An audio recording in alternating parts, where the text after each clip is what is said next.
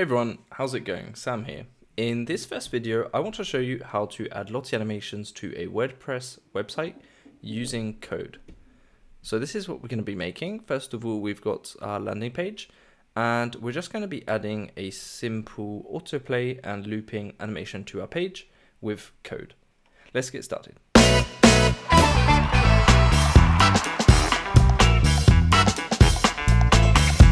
So let's start off on LottieFiles.com and head under code and web player. And here I'm going to paste the link to my JSON file. So here we go. And the animation appears, and I'm going to remove the controls.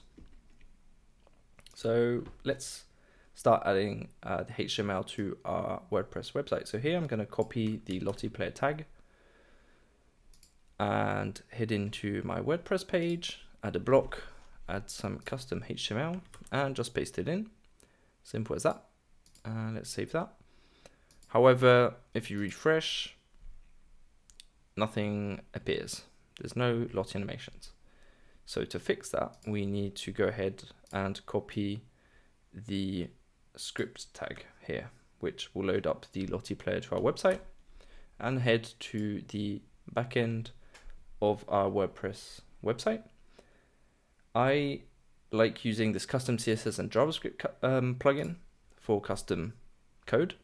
So you can just head under plugins, type custom CSS and JavaScript, and it's called Simple Custom CSS and JavaScript. So once that's installed, you can go ahead and open it up.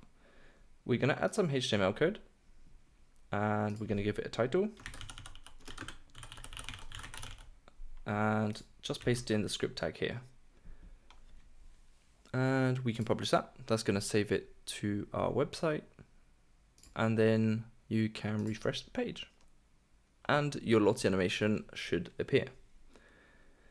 Here, however, we've got sort of weird positioning. So I'm just going to go back into our custom HTML, remove the width and height, and save that. There we go. And just refresh. And we got our animation, which is taking up the width and height of its parent container. So as you can see, I've been switching back and forth from the editor to my page just to see if my Lottie animation looks correct. And this can waste a lot of time when you're working on a website. So next up, we are going to check out the LottieFiles WordPress plugin, which allows you to see how your Lottie animations look like and render directly in the editor. See you in the next one.